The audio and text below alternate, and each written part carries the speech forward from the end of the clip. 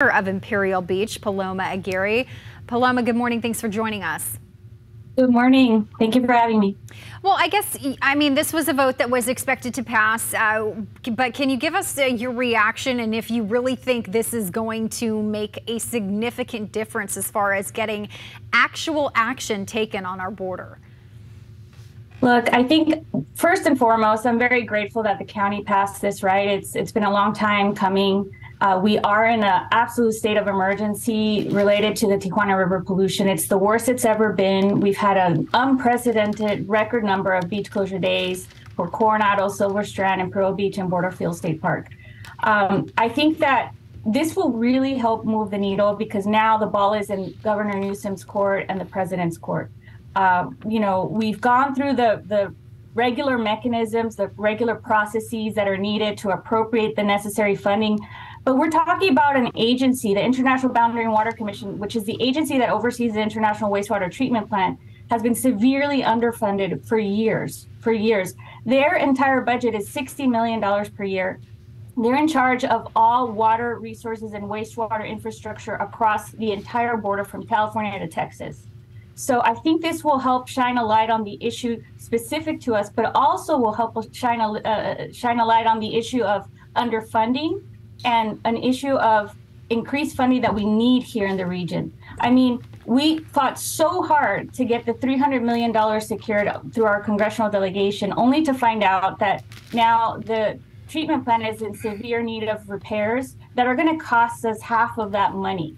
So for the federal government and for the state government, $300 million is a drop in the bucket.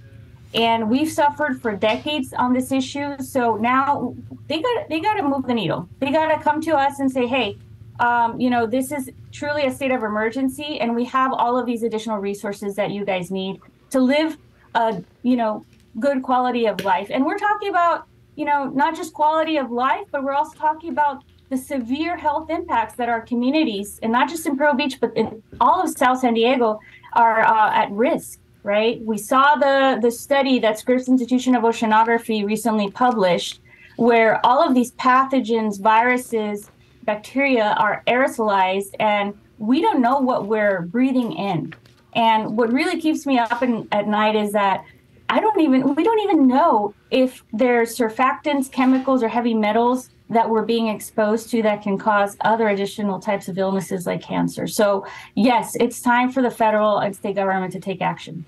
Well, in follow-up to that, I mean, we talk about the $300 million that was allocated, and you're saying half of that is going to go to what the cost would be to fix one of the sewage plants, but we're not seeing any movement as far as even spending the money that has been allocated. That has to be frustrating. And I wonder, where, if you're looking for more federal action and even from the governor, where is Juan Vargas? Because I just haven't really heard much from him on this issue, as far as getting federal government to take action.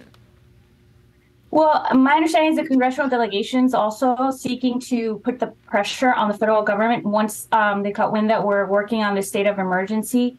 But again, the traditional mechanisms, the red tape, if you will, right? The appropriations process is too slow for us. They have to go through a whole process where, they put in their proposed allocations, and then it has to be approved by both the House and the Senate, and then it goes to the president's desk. And it's, like I said, it's incremental progress that we just cannot afford to have anymore.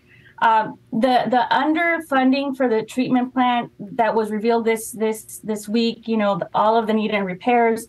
I want to make very clear that the $300 million did not come to the city of Imperial Beach. They did not go to any nonprofit. It went to EPA. They've been going through the necessary process, the NEPA process, which is the public input, the public review, public outreach, and now it's reached the stage of design and construction phase.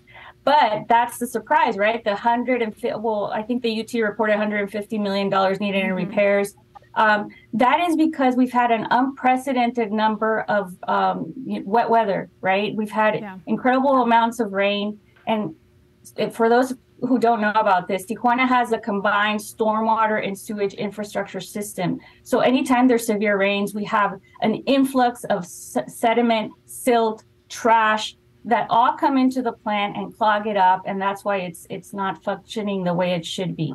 So I mean, I don't know how else to spell this out, that there's economic impacts, there's environmental impacts, there's incredible health threats to an entire community. I think we're all in agreement there. I just think at this point, after 4 decades of dealing with this, plus, I'm kind of saying forget the red tape, and I'm lying down on the floor of Congress with signs if I'm Congressman Juan Vargas, and I'm getting the attention of a lot more people, because I think this is like head banging against the wall frustration at this point. So Paloma, we have to let you go, but I appreciate the time this morning, and we'll see if this declaration of an emergency is something that gets Governor Newsom's attention, and hopefully the federal government's as well.